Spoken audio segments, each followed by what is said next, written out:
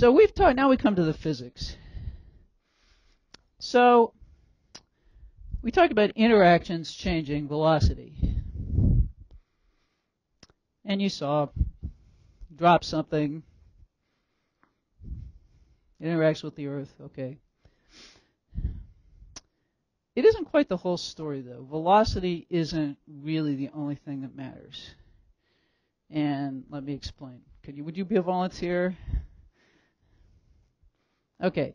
I want you gently to toss this tennis ball to me in a minute. Okay. So she's going to toss the tennis ball gently to me. The tennis ball is the system. I'm going to interact with it to change its velocity. That is, I'm going to try to catch it and stop it. Okay. So toss it gently to me.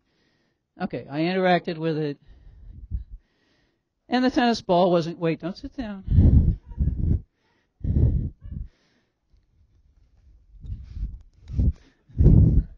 Okay, now I want you to gently, at roughly the same speed, toss this bowling ball to me.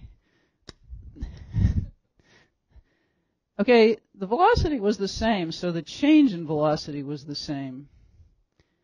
But I had to exert a lot more effort to stop the bowling ball. Thank you. You can sit down now.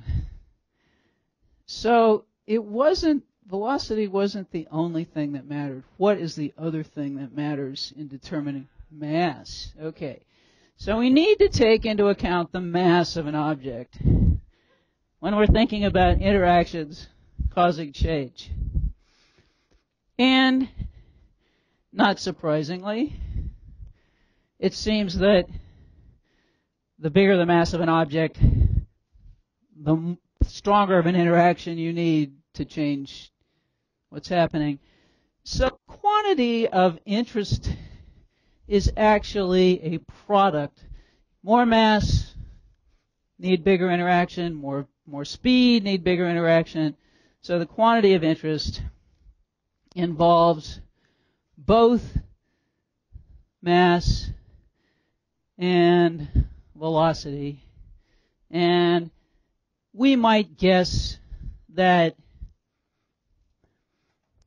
it would be the product of mass times velocity. This is a perfectly good expression. Velocity is a vector. This is a scalar, mass in kilograms, no problem.